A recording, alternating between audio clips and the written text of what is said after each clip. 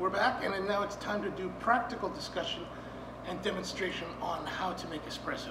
So like we talked about in the espresso theory video, we're looking to have 21 grams of coffee. We want to have that compacted and providing resistance to the water that's coming out at 8.5 bars. And we want to finish our shot with 1.5 to 2 ounces at 25-29 seconds. So in order to do that, we're going to start off with our setup here. And so what we've got a Mazda Major grinder. One is for regular, one is for decaf, as you all know. And then we also have our scale, so we want to weigh off our shots so that we know exactly how much coffee we're using.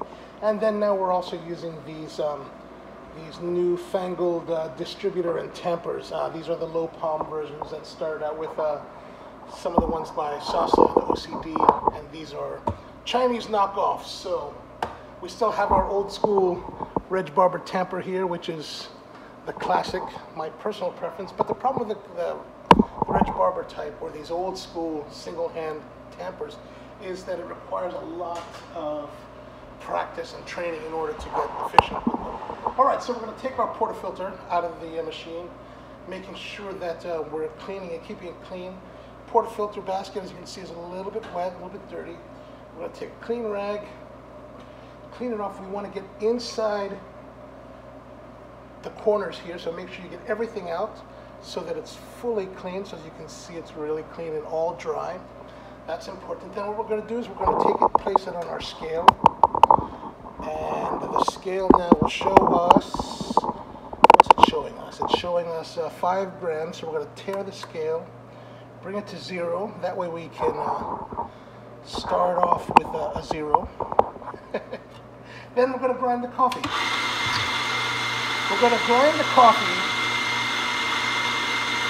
and then place it into the portafilter. We're going to try to get, as you can see, it falls in unevenly. We want to try to get it to fall in as even as possible. So we're going to weigh it out. We're at 21 grams. We're looking for 21. We'll grind just a little bit more. Drop that in. So we're at 21 grams. Now what we're going to do is we're going to take the portafilter. As you can see, it's kind of mounted in this one direction. We can push it over just a little bit, just to help even out the distribution, even though we're going to use the tool. I like to do that a little bit. The tool here, maybe I'm just doing it because I'm old school. And so I'm going to twist it around just a couple times. You'll see a lot of people and they'll do all kinds of craziness, but really just a couple twists to get it around there, and we're looking at a nice even distribution. Then we're going to use our second one, which does the actual compaction. We're just going to press it down to make sure that it's evenly compacted. We're going to clear away the excess, and then now we're going to bring it back. All right, so here we are. We're a bit closer so you can see better. So as you can see, we got the group head, and we want to flush the group head by using the switch here. All right, so we want to make sure that we flush the group head. Why do we flush the group head? We want to make sure that the group head has no extra debris, that the water is running clear and clean. Now remember that we only want to use just a brief moment of water just to see that it's clear. We don't want to take too long because these La Marzocco Linea boilers are rather small, and the longer you run, the more it dips the temperature down. Okay, so we're going to take that. We're going to get our demi-tasse cup ready. For this case, we're going to have our handy dandy timer. So what we're going to do is we're going to lock, load, and brew all in rapid succession. All right, so we're going to put it in. Then the next thing we'll do is brew, slide it into position. Oh, forgot to press that. And we're running the timer as well, right? Okay, so the timer is running. I don't know if you can see it very well with this lighting. That's probably worse. Let's go back closer. There it is.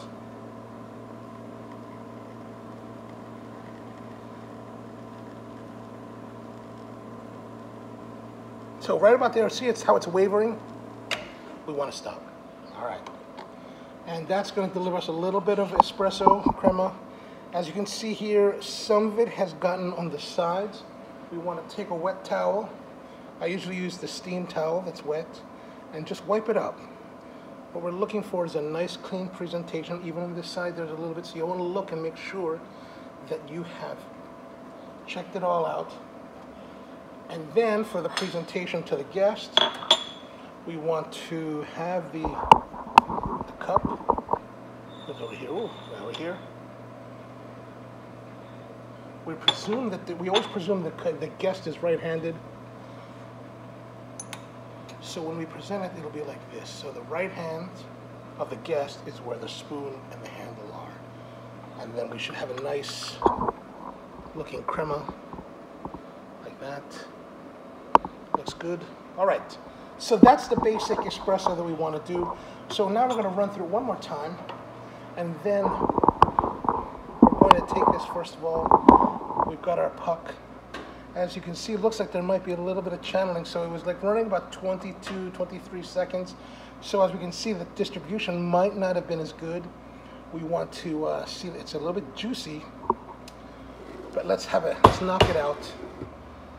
We might have a slight amount of over extraction right here, as you can see, a little bit of the oils. We'll get more into that in a future video about some of the telltale signs for us to use. So we rinsed it out. We're going to let it drip off, dry it up, and clean it up again. So you can see it's clean. Back to the scale. It's zeroed back out. We're going to grind our coffee. We're going to dose the coffee out. We're dosing the coffee. We're going to weigh again. And the weight now shows us, what, 21 grams, right? Is that right? Can you see it? Good. I tell you, it's 21 grams for sure. So again, the bounding looks pretty decent, so we're not going to worry about finger distribution. We're going to go back and get our distribution tool.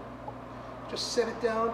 I don't set it down and force it down. I just kind of work it and spin it and let the weight of the tool compact it. And then we'll use the compactor again at the end. And we'll also go into another video about how to use that more effectively. So now we're back here at the machine. We're going to get our timer correct. We're ready to go. Get our demi-tasse ready to go. Insert brew. Starting the timer a little bit late.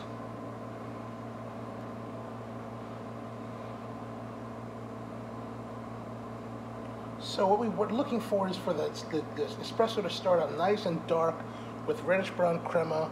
I'll pull you closer so you can see the shots. Is that better? I don't know if that's better.